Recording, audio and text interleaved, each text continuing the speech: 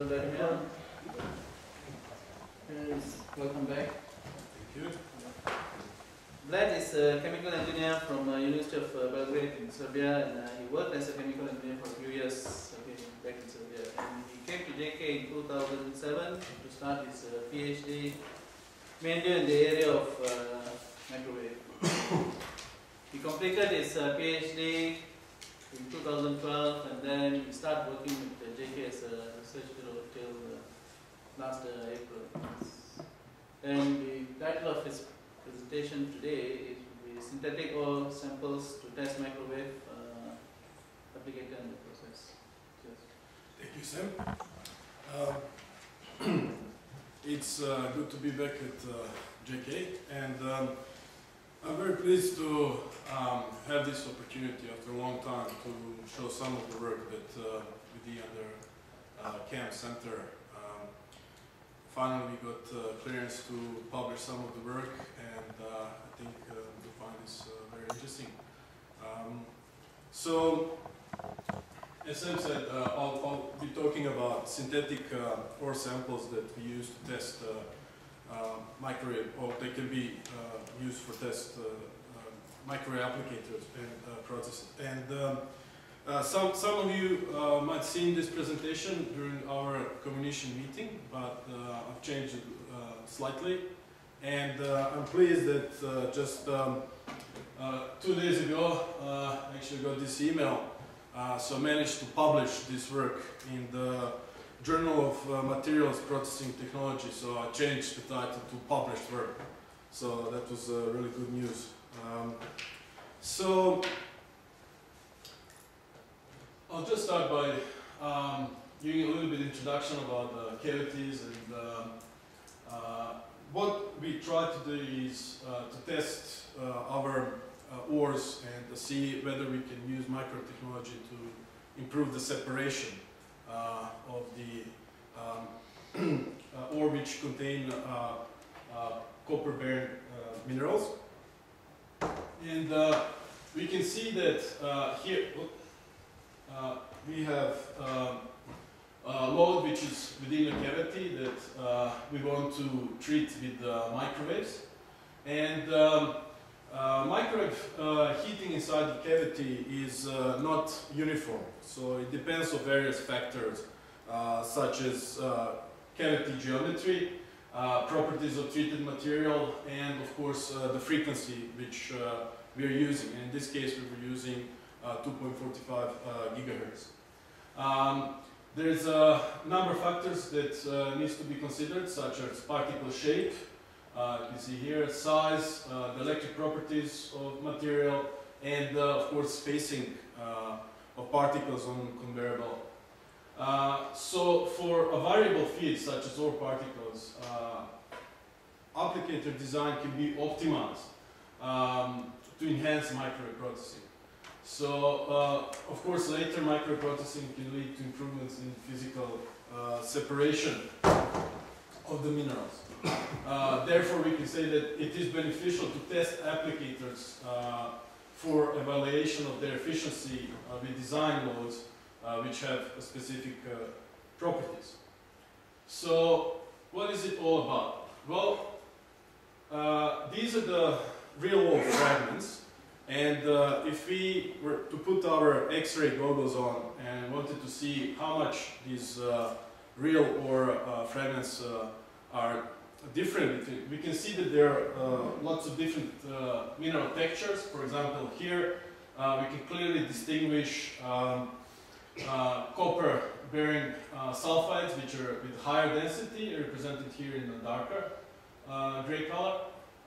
And then gangue minerals, in this case it was quartz, which is in a higher, lighter gray. And we can also see that in this specific raw particles, that the grains are more clustered to each other. But then we have a different texture here, where the minerals are mostly in one plane of the particle, where the remaining part of quartz is pretty much without mineralization. And as we turn around for 45 degrees, the particles, as we rotate, we can see that they are all kind of located within one plane. And then again, in this specific particle, we can see that mineral grades are much smaller compared to the first one. But then they're disseminated through the volume of the particle itself. So we have different texture, we have different minerals, we have different gangue minerals. And we have to kind of put everything into one particle that we can define well, so that we can actually perform optimization of the applicator that we want to use. So how do we use that? Well, we have to consider a lot of things. So we have to engineer samples which can be reusable. Well, that's logical, because if we're going to test something repeatable and more times, we have to reuse the same samples. So they have to reflect the real world particles. They can't just fall apart or break down that easy. So we have to have predefined properties such as density, mineral content, volume, and we also have to have specific geometry.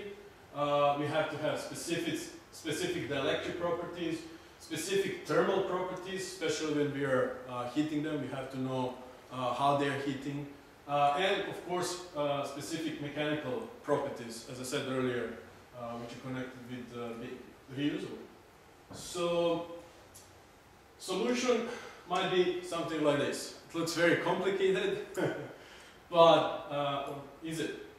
So, I would like now to actually spend a little bit to explain about the electric properties and why they're important when we try to heat materials or treat them with microwaves.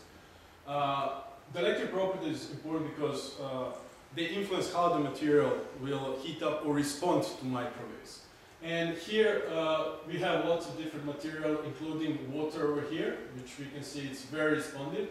So if we go further to the left side of the diagram, we have materials which are less responsive to microwaves, and in this case you can see the quartz is along Teflon very far, which means it doesn't respond well, or it doesn't heat up as much, for example, as water or clay, for example here, which has 20% of moisture. So how that relates to minerals? Well, we also have here the electric properties for two different frequencies, 915 and 2.45. And we can see that quartz is much less responsive. Usually we use loss tangent to describe materials, how well they will respond to microwave heating. So if you compare quartz to, let's say, chalcopyrite, we can see that there is almost like 6 or 7 times different, which means that chalcopyrite will heat 7 times faster compared to quartz, which puts us in space of selective heating or differential heating. And also, we have to consider thermal conductivity and specific heat properties. So, if you look just thermal conductivity, that means how fast the heat will be conducted through material. And if you look quartz, again, here we can see that it is very well conductor, which means it can conduct the heat very fast. That means that if you have some minerals which are embedded in quartz that heat much faster, the quartz will reflect that through conducting that heat away from the heat source. But then again, we have heat capacity, which is describing how much energy we should put within the specific material in order to change for 1 degree. So here we can see that gypsum, for example, it's 1000 compared to quartz, which is 740. So that means that if we actually have some minerals embedded in these two different minerals, that we will have to have much more energy to heat up if our surrounding gangue mineral is gypsum compared to quartz.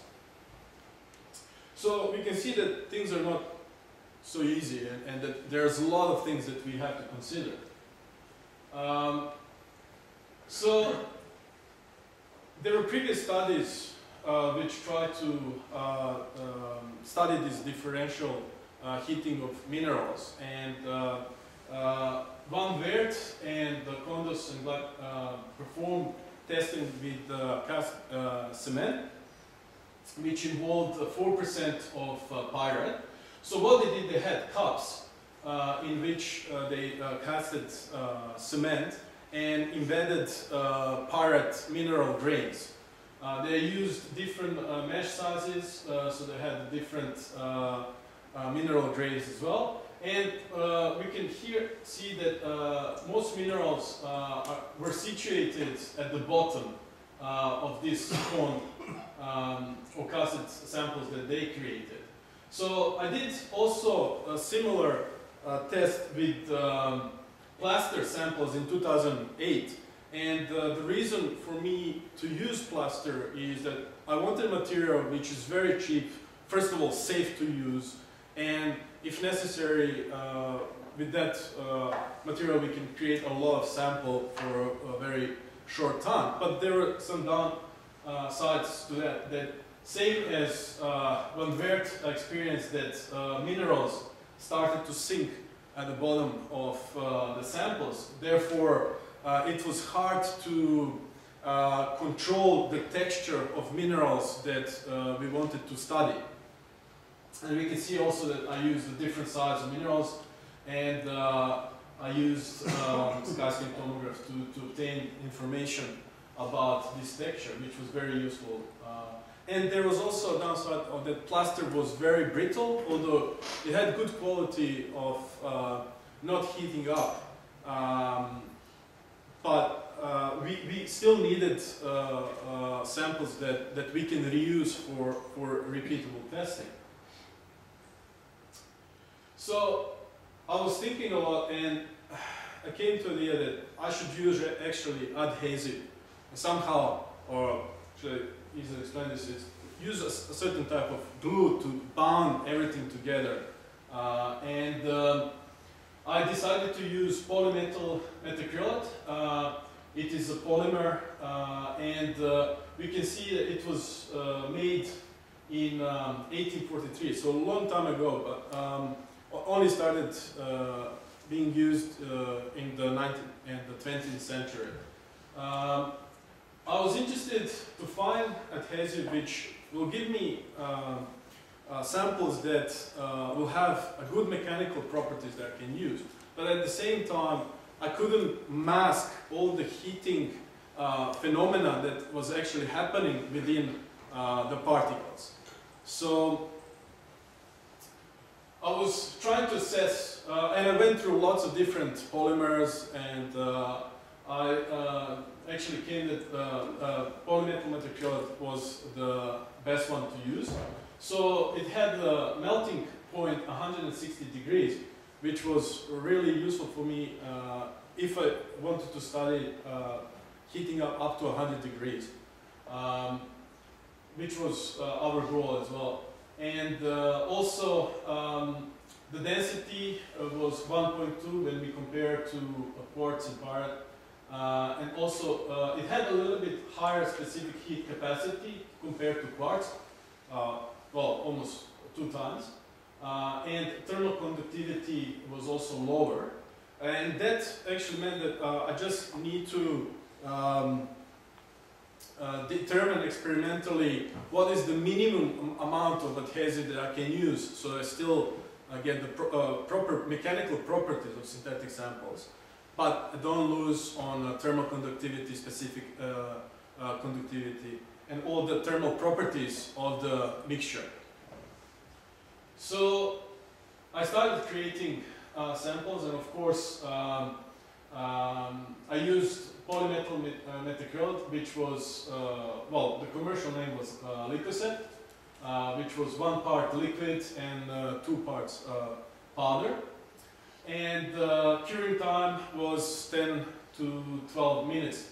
So that was pretty much the time that they would become solidified. And the window of that I can actually create my textures of the minerals. There is a slight warning here that when you try to use, actually when you use polymetal methacrylate, the chemical reaction is exothermal, So I needed to use actually water bath and cool down all the components before mixing them up. Also, I created a mold out of Teflon and had a easy.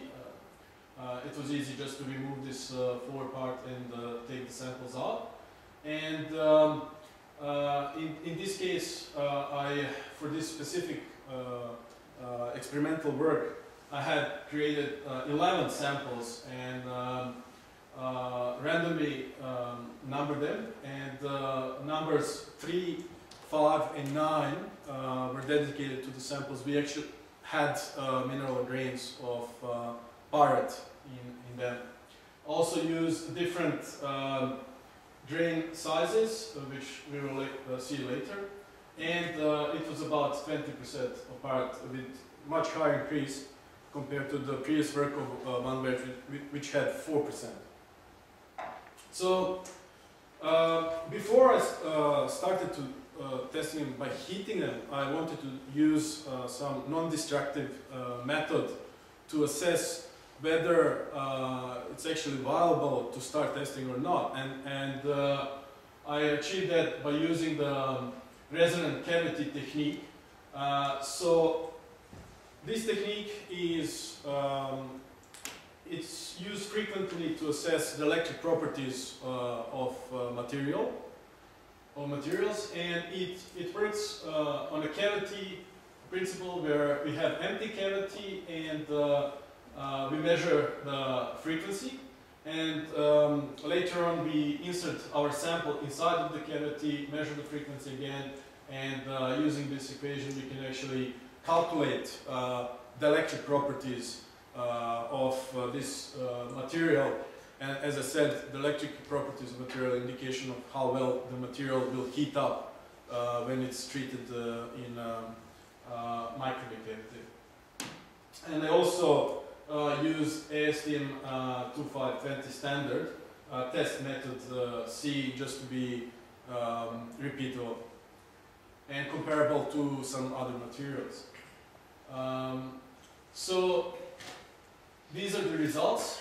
And just to explain these numbers, so I tried to compare 3 samples which didn't have any minerals inside, and compare them with 3 samples which actually had pyrite. And we can clearly see here that there is a difference between these 2 groups. So minerals which, synthetic particles which don't have pyrite compared to the one which have.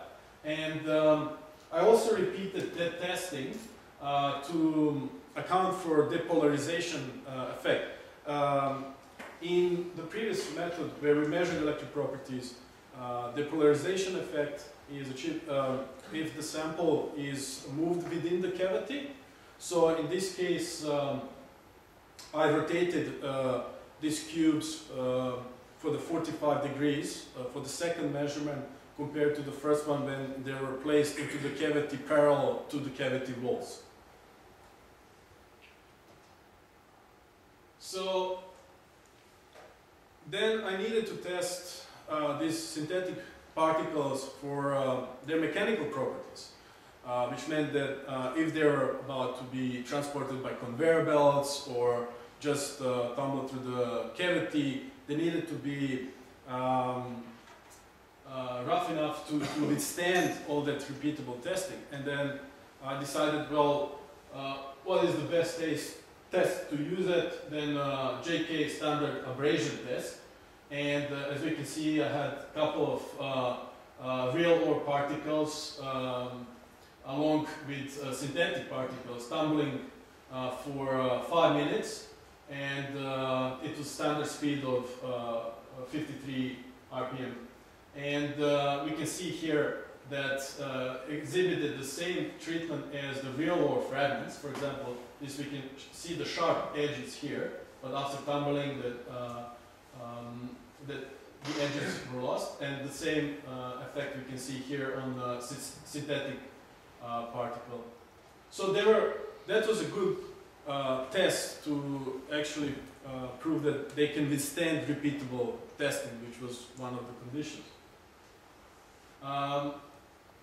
And of course, remember saying at the beginning we used our X-ray glasses. Well, this is what I used to get insight in the texture of the particles and again synthetic particles. So I used SkyScan tomograph. Particles were placed in tomograph, and then we had X-ray source collecting, which were actually collected on the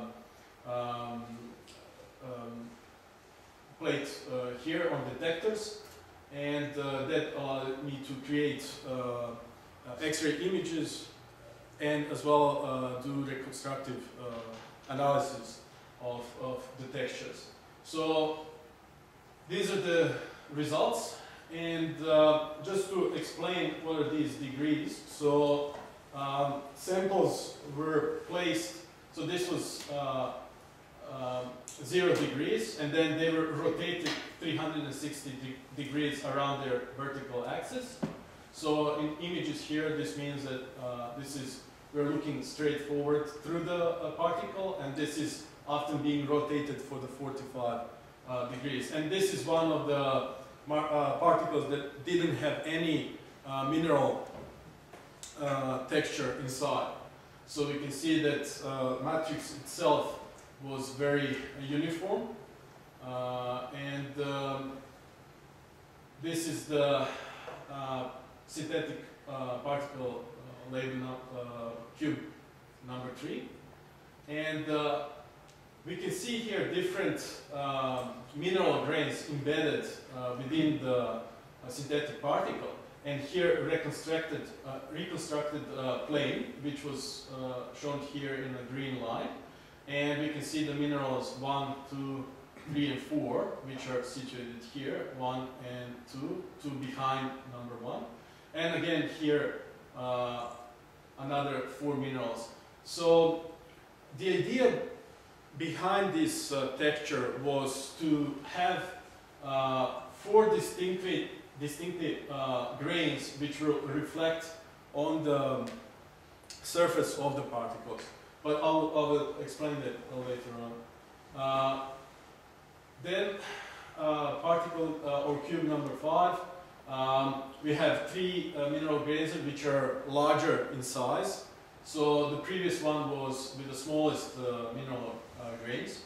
As I stepped up, I reduced the number of mineral grains, and they were arranged within the large diagonal of the cube. So you can see if the diagonal is here, they are arranged with that plane.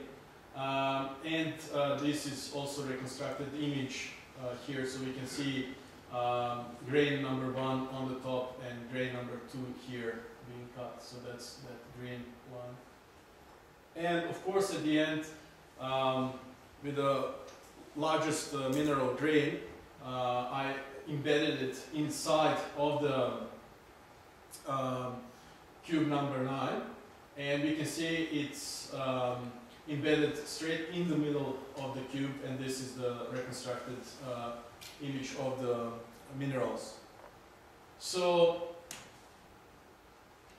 here I would like just to briefly explain how the heating is done, and we have, for most microwave applicators, we have a generator which is situated here with a magnetron. So magnetron is producing microwaves which are then conducted through waveguides to an applicator. Now this applicator is simplified here and just shown as a box, but it's we can see that here we can achieve a lot of multi-modes, and eventually what we want to achieve is the uniformity of the electromagnetic field.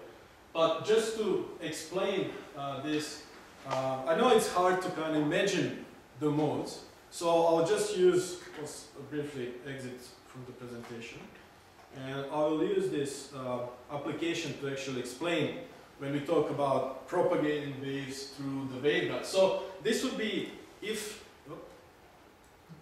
so this would be our waveguide, and as we can see here, we have traveling wave that is going here. So in this case, this would be a waveguide coming through the waveguide into the applicator. And then once the waveguide enters, we can see that the cavity changes. That means that dimension now will change. So I will use this to change dimension of the cavity. So make it a little bit wider, and we'll change the height as well, which will then eventually, because we have steers as well, create lots of different modes. So if you have different modes, things get a little bit more complicated. So this is a representation of what we actually have inside of this applicator. Now we can see now, if I change this dimension, they will change. And if I change the width, the modes will change as well. And we can see that just changing dimension of the applicator, we can try to achieve better conditions to treat our materials once it's actually placed in the cavity. So in this case, this would be for batch processing, but imagine that you have conveyor belt going continuously through applicator. We can see that that can complicate even more things. So I'll just go back to the drawing. There we go. So we can see that what we want to achieve here is many modes as we can in order to obtain more unified electromagnetic field, so that our load, when it actually passes through, gets even chance to be exposed to as many modes as it can. In the case, for this specific experiment, I used two types of applicator. The first was very easy to use because it was just domestic microwave oven, and the second one was applicator in shape of the waveguide. Now we can see here again exit where the microwaves are coming inside, and this was the dimensions of microwave oven. And I decided to place all my samples along the diameter of the microwave tray. So we have here from 1 to 11, and then the rotation, this was a fixed position. And then when I repeated these exposures, this was a free rotation around their axis. And this is an infrared image taken 5 seconds after exposure, because that was the time that I needed to take the tray and put in front of the infrared camera. And the temperature was measured by placing the region of interest over the cubes, so that we can measure the mean temperature. Mean temperature is defined as mean temperature of all the pixels within the region of interest, and a maximum temperature which belongs to the pixel with the highest temperature within the region of interest. And here we can see now different patterns. Here 4 grains which kind of merge together.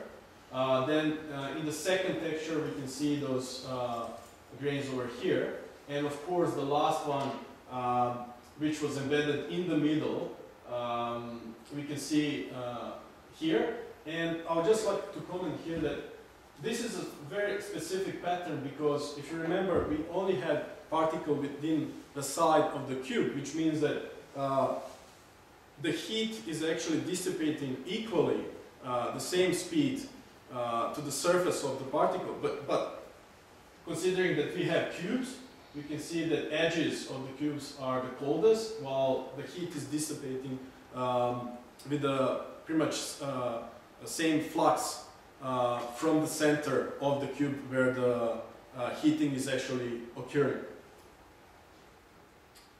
Now these are the results. We can see here that synthetic samples which had particles or pirate grains inside are clearly distinguishable from all the remaining ones. So the temperature difference, if you take about 3 degrees, we can see that tracers in this case, or particles which had pirate 3, 5, and 9 are above. And this is, as I mentioned earlier, average mean temperature and average maximum temperature with their standard deviation. So each heating was repeated 3 times, and then I calculated the standard deviation. Now, I said, well, okay, so that's one applicator. Well, can we achieve better results than just changing a type of applicator, changing conditions? And I decided to use waveguide applicator. So most industrial micro applicators look like this. So this is a part of tuner. This was my waveguide, which allowed me to insert my particles inside of the cavity. And I had a particle holder inside, which placed them straight in the middle of the waveguide. And of course, microwave generated infrared camera was recording above. And also, I was measuring this in real time. So there was no 5 seconds delay before measurement. I can actually measure straight as they were heating up. And of course, I got better results. So here on the surface, we can clearly distinguish heating patterns which are coming from those 4 particles which were embedded. Then in cube number 5, we can see that there is a different pattern. Those 2 grains which were closer to the surface kind of merged into one pattern. And of course, the last one, which had only one mineral grain inside, we can see that same effect as in multimode cavity, that heat is actually centered within the center of the cube. And much better results. So same average delta T mean and average delta T maximum.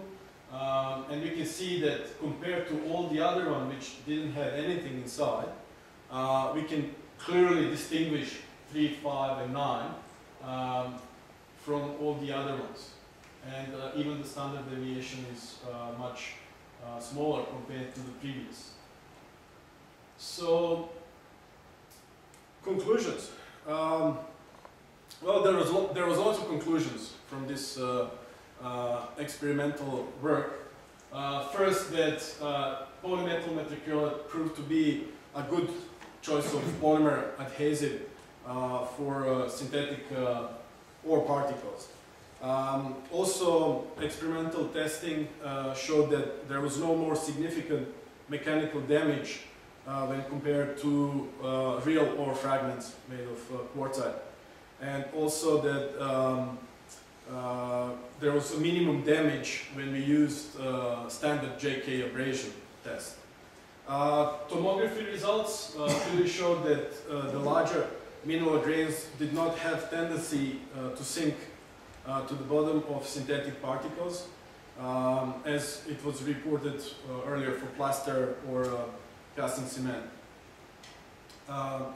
Also, the presence of adhesive polymer within synthetic particles did not significantly change its bulk dielectric properties compared to the properties of pulverized quartz sand, which was chosen as a host rock mineral or organic mineral. Then difference in bulk dielectric properties between synthetic particles and characterized traces and particles without pirate minerals was easily measured along the polarization effect. And tracers were recognized in both types of microwave heating experiments with multimode cavity, the waveguide cavity. Also, the microwave heating experiments showed that mineral texture created was detectable and useful to investigate heat dissipation from mineral grades into the host rock mineral and polymetal material mixture. Repeatable testing enabled to calculate possible error in temperature difference, which can be measured on the surface of the particles with proposed experimental settings. And also, synthetic particles lead to process optimization. They can be used to optimize applicators and achieve more uniform treatment, which is necessary for ore testing, specifically because ore by itself is variable in so many forms, like the size, the shape, the minerals which are in ore fragments, etc. So we can see, if we go back on that list of tests, and I said, well, it's too complicated to make. Well, we can see we kind of ticked all the boxes. So we engineered samples which can be reusable. We had predefined properties by defining the mineral host, the minerals of our interest, which was in pyrite, and the adhesive. We had density, mineral content, volume, all we had also specific geometry, which enabled us to test applicator, but at the same time to test the electric properties of those mixtures. And also we had predefined thermal properties and again, I said mechanical properties. So it was, we kind of tick all the boxes, and as I said earlier, it really helped us to experimentally validate some of the modeling which was done, and study further how texture is actually influencing what we see on the surface of the particles. So yeah, that would be it. Thank you. Any questions? Welcome. We didn't mention how much of the, what's it called, the MMA you had with the quartz, the ratio of that to quartz. What percentage did you end up in the sample of the polymer versus? So that I did actually trial and error on a couple of occasions, and I performed about 11 different experiments in variety of 5% up to the 15%.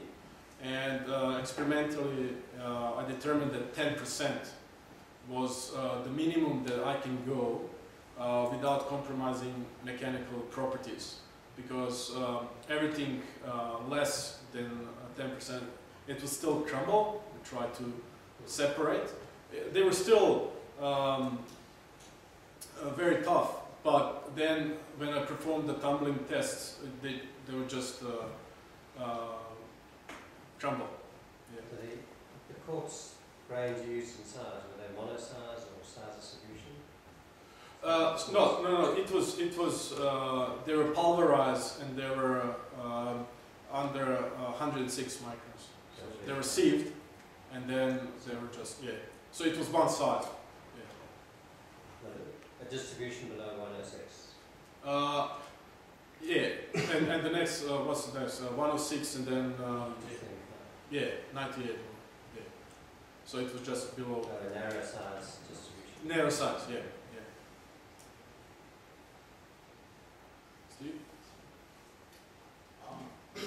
Your synthetic material, you said that the boiling point is about 160. Alright, so when you put the microwave application, don't you get sparks that might melt this? You get a spark temperatures with that? I mean, like This. thermal runaway and we didn't, at least in my experiments, I didn't come upon thermal runaway or sparks or anything, because especially with these ones, the one which didn't have mineral grains, they were really behaving as quartz. Polymetallic belongs to a group of polymers same as Teflon. It's really has a poor response to microwaves, so it wouldn't heat up at all. And then combined with quartz, you don't change the electric properties that much. So you can easily treat it with high power. I even went to 3.5 kilowatts in single mode cavity, which is a lot of power, and it would only heat up slightly, maybe up to 10 degrees. And this is the reason why I didn't want to put too much minerals, and I didn't want to heat them up too much, because I had a limit. If you remember, polymetric, it was 160 degrees until it reached its melting point. So I was keeping everything under 100 degrees. But is it because the particles are inside the sample and not surface of the particle? What do you mean? Your mineral samples are embedded in the sample. Yeah, right. within the. So if you found it on the surface, you have direct impact on the microwave, and so Yeah. is it possible? Well, the matrix itself, which is comprised of quartz and polymer, is very non-responsive. So in that regard, you can heat it up a lot with microwaves, but just because it doesn't respond well, you can increase power, it still won't heat up. I mean, it will heat up, but not as much as pyrite. So that's why I kept that differential.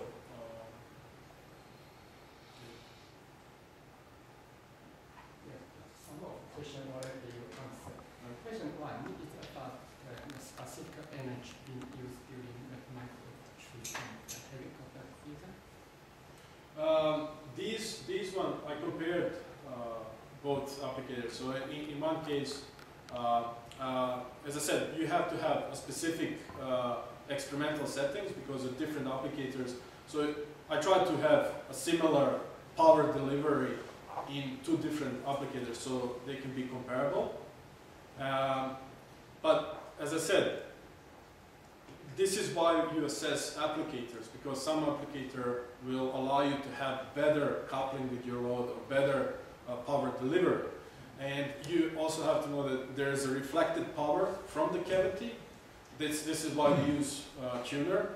In the case of microwave oven, I didn't have a specific tuner, so I had to rely that all the power that actually comes within the microwave cavity is being absorbed, while in industrial one I could actually control that. So the power that actually goes inside is the one that I want to go inside. But in what order of that one? For example, in order to increase about 10 degrees in temperature rise during the microwave treatment.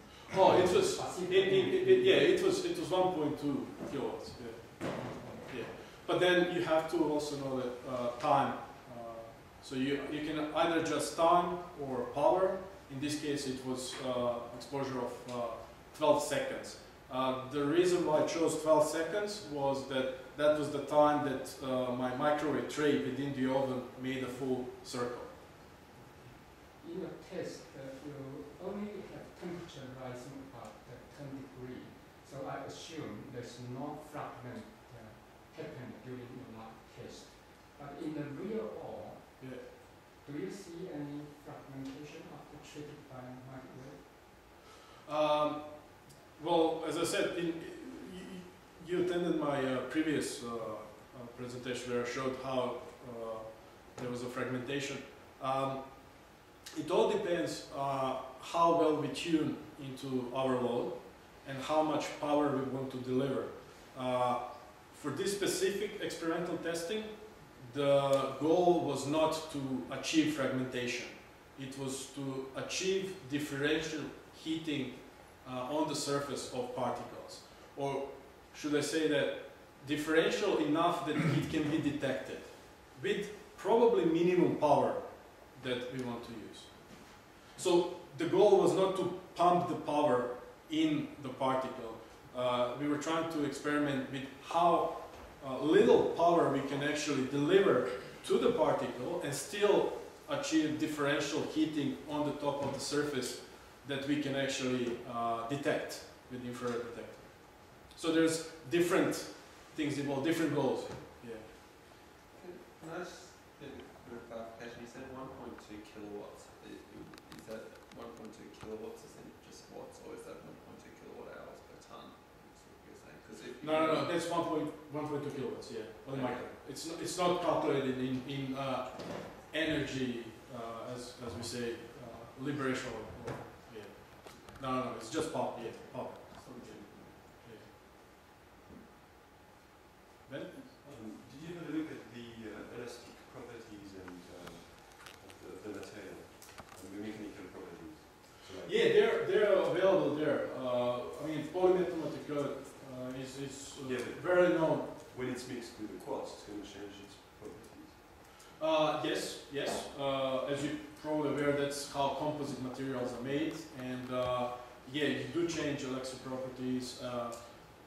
But this is why I had to do mechanical testing.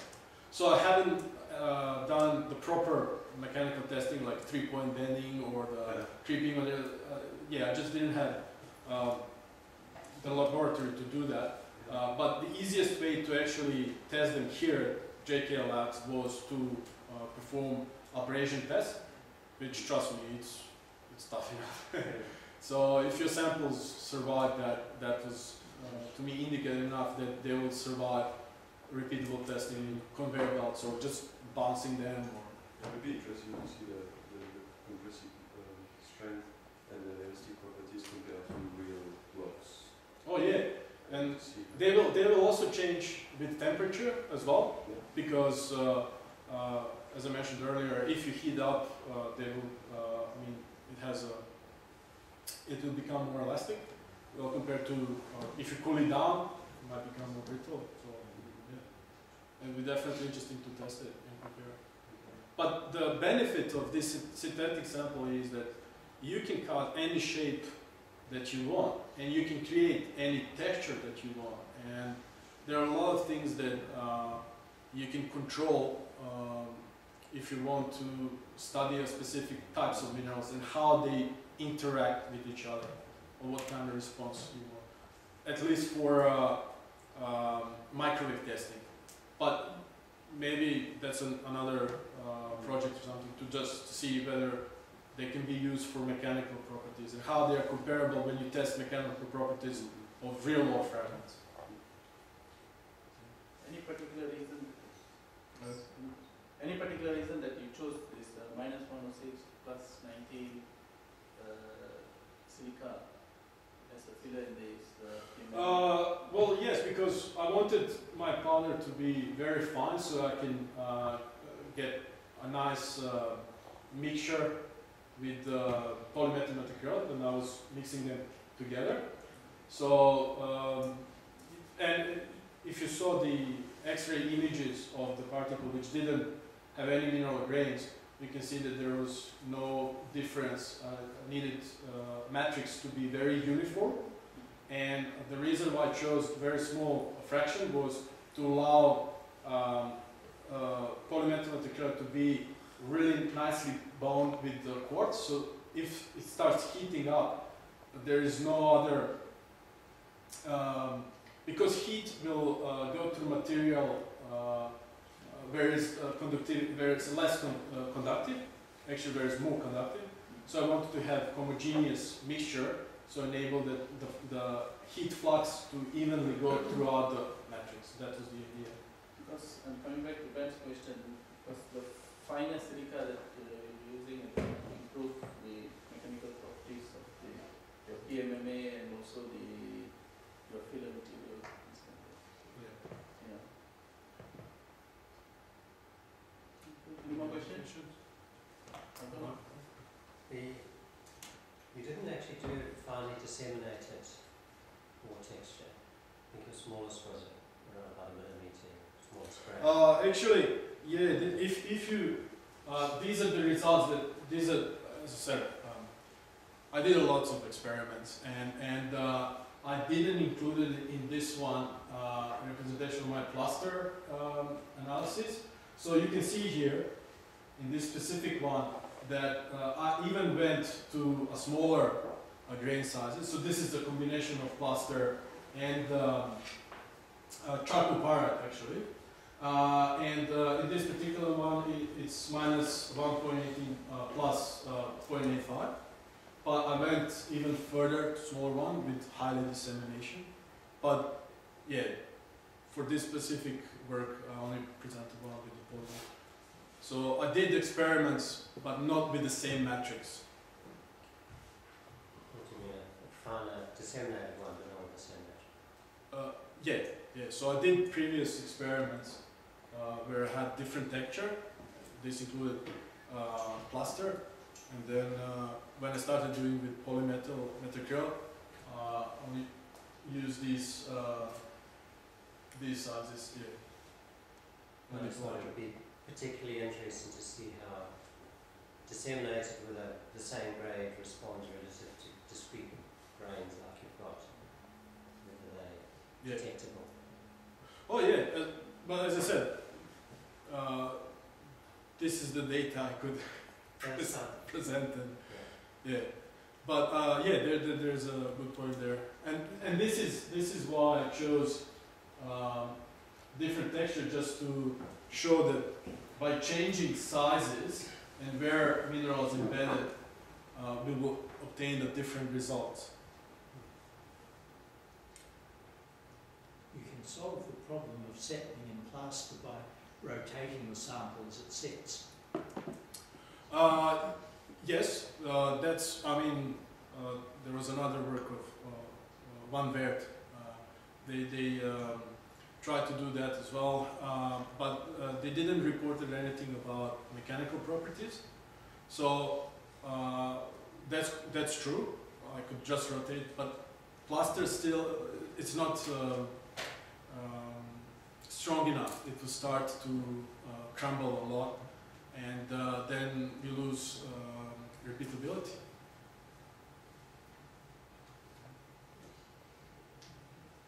No question? Okay, thank you, Vlad.